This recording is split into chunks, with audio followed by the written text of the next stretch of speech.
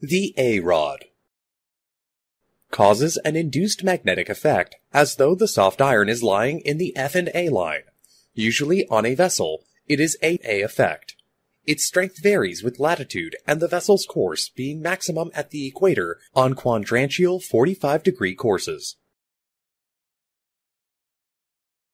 The strength of this rod is indicated by the line AB.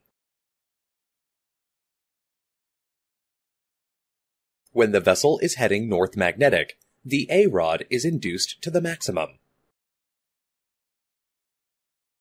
When the vessel alters course, the strength of the rod reduces by cosine of the magnetic course, as indicated by the line BC.